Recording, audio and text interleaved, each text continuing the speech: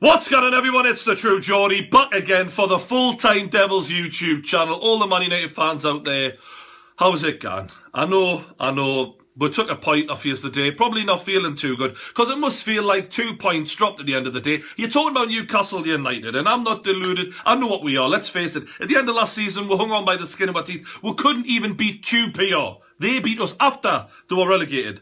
And now this season, can't defend for shit. I mean, we tried to park the bus against Swansea, and they ripped with the shreds. So I was one of the last people to expect we to go to Old Trafford, of all places, and come away with a well-earned, hard-earned point. However, looking at it from the Man United perspective, for the sake of this video, you must be pretty pissed off. I mean, at the end of the day, you're talking about Newcastle here. When's the last time you heard good defensive display in Newcastle in the same fucking sentence? It doesn't happen, mate. So, these are the same two centre-backs we had 6 years ago when they were in their prime and we were relegated. Now, this is Manchester United, the new Manchester United. £250 million spent by Louis van Gaal to make you title winners. Not contenders, winners.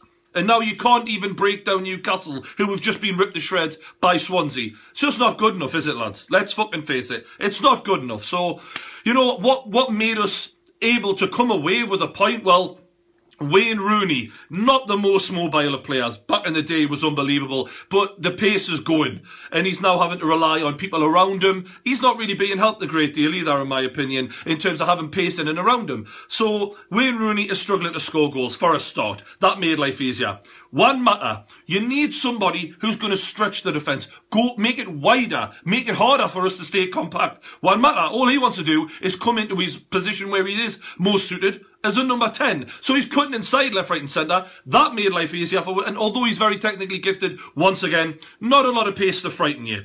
Memphis is a good player and is going to go on to be a very good player by the looks of it. But he's just getting started. He shouldn't be the main man. And yet I felt like he was the main threat for Manchester United in this game. And he was doing his job well. I'm not going to criticise him, but he can't do it all on his own. And then in the number 10 position, you've got Januzaj, who similarly can't do it all on his own. He's a young lad, and even then, he's not the quickest. He's not the most technically gifted as of yet, and he's certainly not the strongest. So he isn't going to offer a great deal either.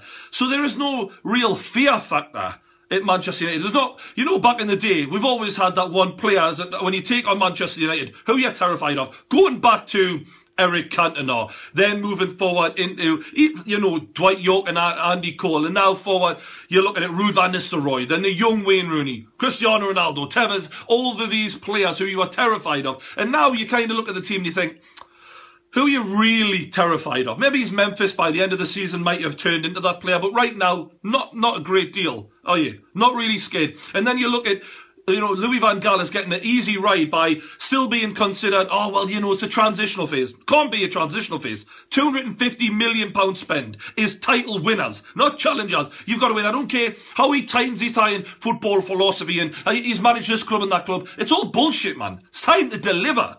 And with me, I'm looking at Manchester City, not even Chelsea, who are the champions. I don't even think Manchester United are competing with City for a first-team squad, and that is important. You know, would Rooney get in ahead of Aguero? Not a chance. Memphis, would he get in ahead of Sterling? Arguably. Leave that one to the debate in the comments below. As for a number 10, Man United, you could say maybe Wayne Rooney be the number 10. Juan Mata, Januzaj, Fellaini. Would any of them get in over David Silva or Yaya Toure? None of them, in my opinion. Right-hand side, Di Maria maybe? No, forgot about that. He's not there. Seriously though, Ashley Young, you know, players like that, would they get in ahead of, you know, Nasri, Navas, or De Bruyne, who looks like he's headed there? It's just so much strength and depth in the competition, and Man United just haven't bridged that gap. And with all the money spent, they should have done that by now. It's just not good enough. So for me, as an outsider looking in, I don't know what you think, Man United fans. Let us know in the comments below. Manchester United need to go out there before the end of this window and buy that fear factor player. That player who, when you line up against Manchester United at Old Trafford, you think, holy shit. Hope they don't pass the ball to him. Because right now, there isn't a player like that. And I think every player who wins the league needs that. You know, Aguero, David Silva. Man City have got a few of those. Chelsea, last season, Hazard, Diego Costa. Manchester United, you know, Rooney isn't a player anymore. Memphis might be that eventually, but it's just not there.